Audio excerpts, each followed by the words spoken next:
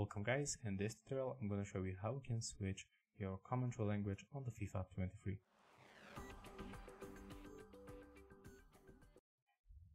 Okay, so we have to go for the customize options, then move to the settings. Right now we have to go for the game settings, and when you are here you have to go for the audio settings, and when you scroll down you will find the commentary language. As you can see in my case, this option is unavailable. Unfortunately I cannot switch this feature, and I was reading about this bug on the FIFA 23 and it appears.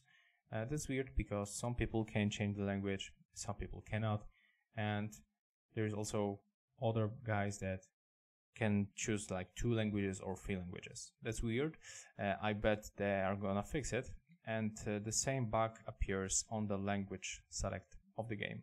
So as you can see in my case, all languages are available, but I also hear the problem that you can choose like 2 languages, or there's missing like Chinese, or for example the Portuguese.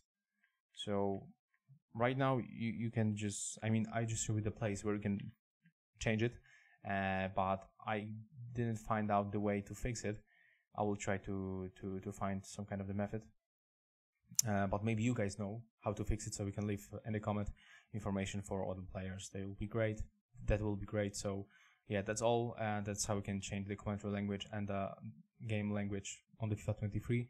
If you find this video helpful, just remember to leave a like, comment and subscribe.